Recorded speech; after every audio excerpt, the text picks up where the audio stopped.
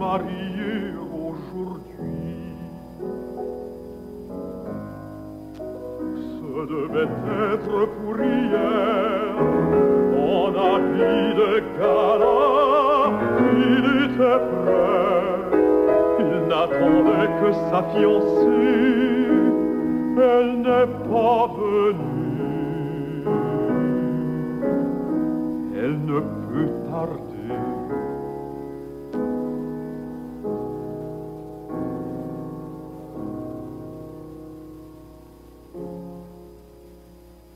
Glorieux, il se promène avec une allure de prince indien et porte sur lui les riches présents d'usage.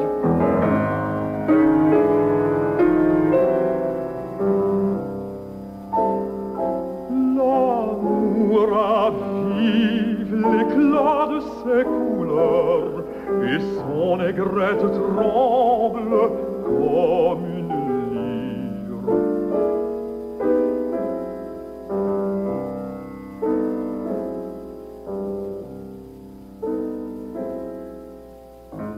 La fiancée n'arrive pas.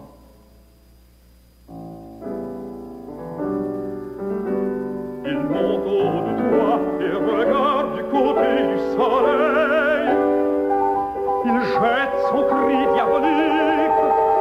Léon, Léon. C'est ainsi qu'il appelle sa fiancée. Il ne voit rien venir et personne ne répond.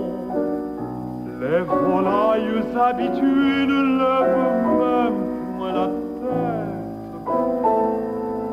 Elles sont lasses de l'admirer. Il redescend dans la cour, si sûr d'être beau qu'il était capable de rancune. Son mariage sera pour demain.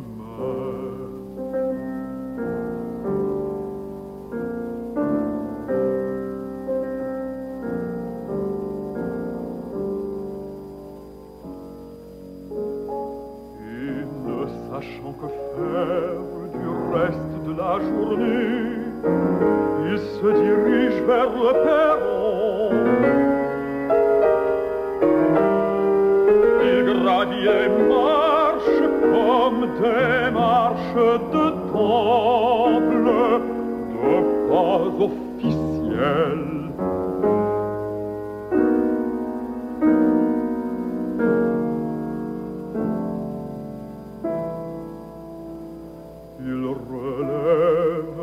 Sa robe à queue, toute lourde des yeux qui n'ont pu se détacher d'elle.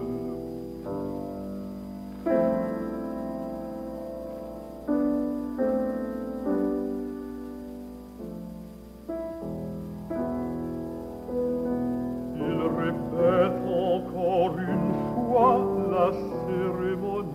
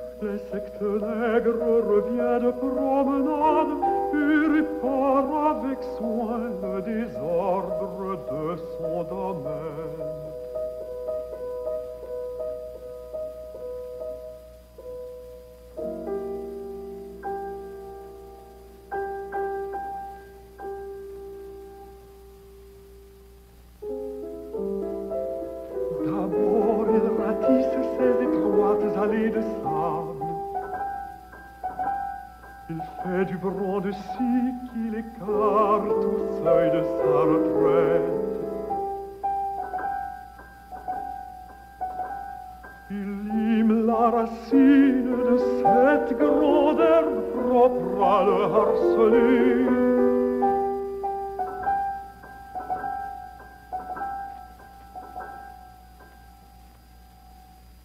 Il se repose.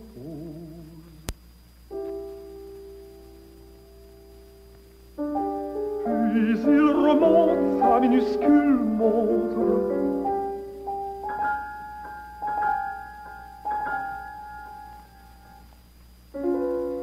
A-t-il fini?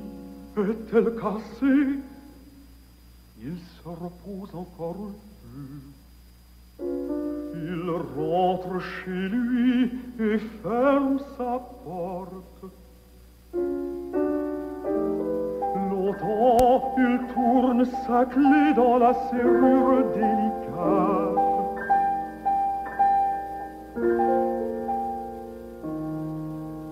Et il écoute, point d'alarme dehors. Mais il ne se trouve pas en sûreté.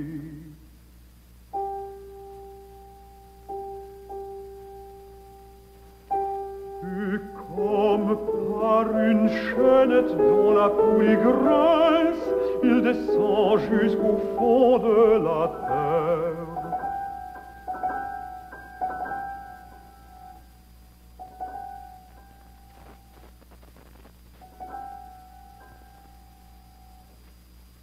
On n'entend plus rien. Dans la campagne muette, les peupliers se dressent comme des doigts en l'air et désignent la lune.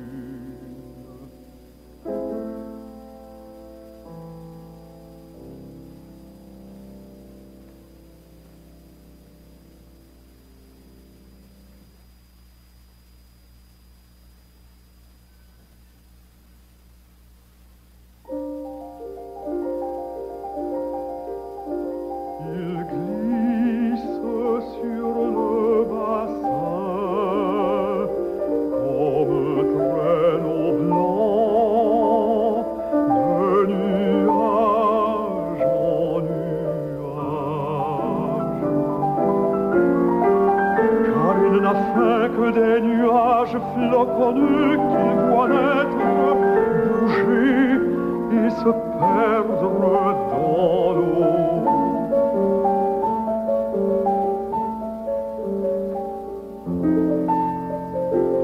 C'est l'un d'eux qu'il désire. Il le vise du bec et il plonge tout à coup son col vêtu de neige.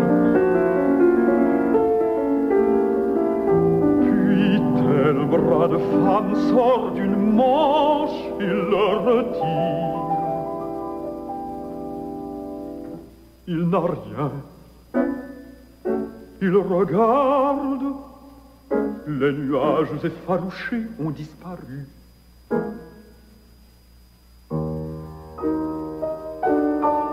Il ne reste qu'un instant désabusé, car les nuages tardent peu à revenir.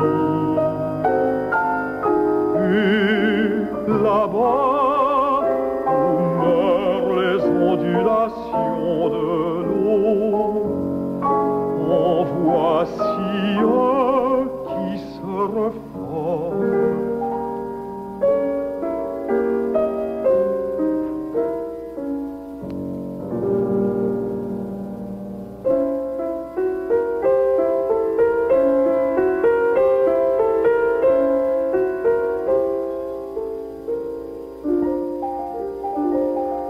Doucement, sur son léger coussin de plumes, le cygne rame et s'approche.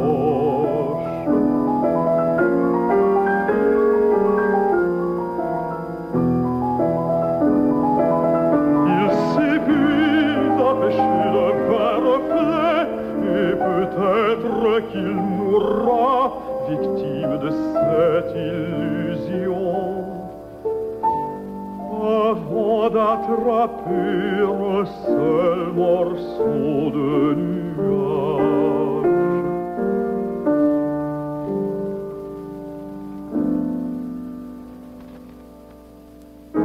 Mais qu'est-ce que je dis? Chaque fois qu'il plonge, il fouille du bec la vase nourrissante et ramène le verre. Il engraisse comme une oie.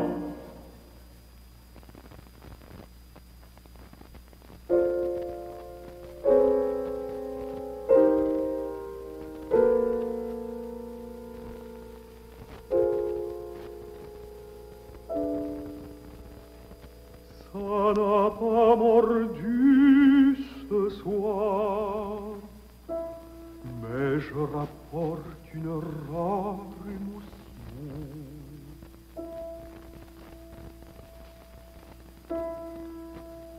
Comme je tenais ma perche de ligne tendue, un Martin-pêcheur est venu s'y poser.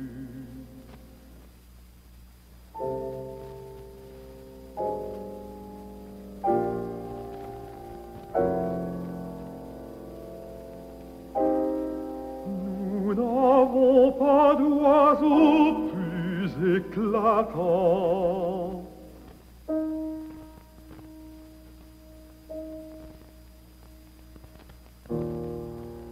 Il semblait une grosse fleur bleue au bout d'une longue tige. La perche pliait sous le poids.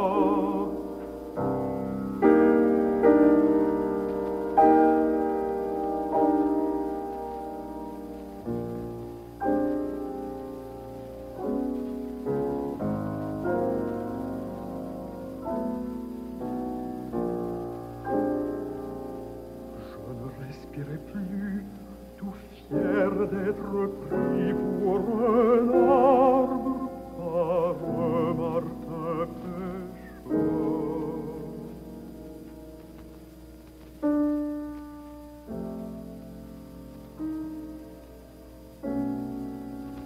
Et je suis sûr qu'il ne s'est pas envolé de peur, mais qu'il a cru qu'il ne faisait que passer d'une branche à une autre.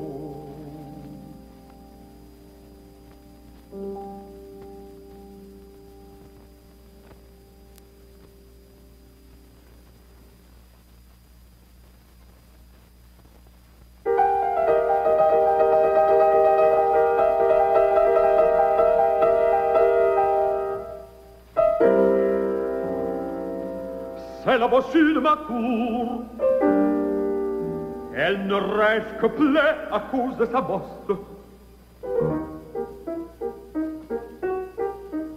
Les poules ne lui disent rien. Brusquement, elle se précipite et les harcèle.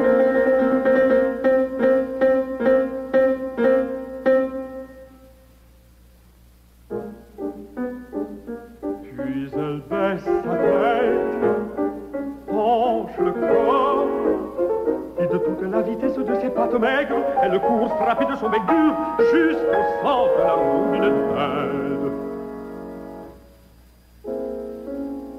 Cette poseuse l'agaçait.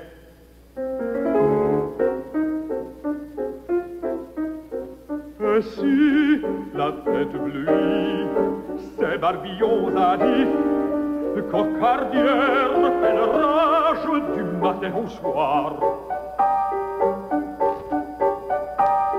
Elle se bat sans motif, peut-être parce qu'elle s'imagine toujours qu'on se moque de sa taille, de son crâne chauve et de sa queue basse. Et elle ne cesse de jeter un cri discordant qui verse l'air comme une couette.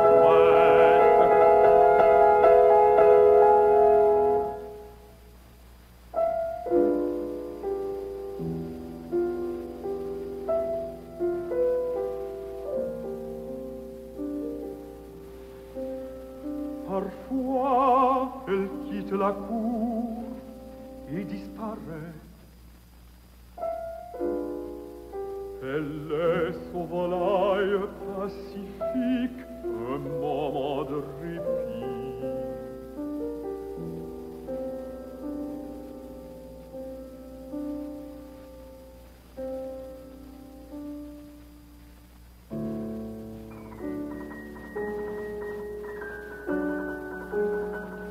Mais elle revient plus turbulente et plus criarde, et frénétique, elle se pose par terre. Qu'a-t-elle donc? La sournoise fait une farce. Elle est allée pondre son œuf à la campagne. Je peux le chercher si ça m'amuse.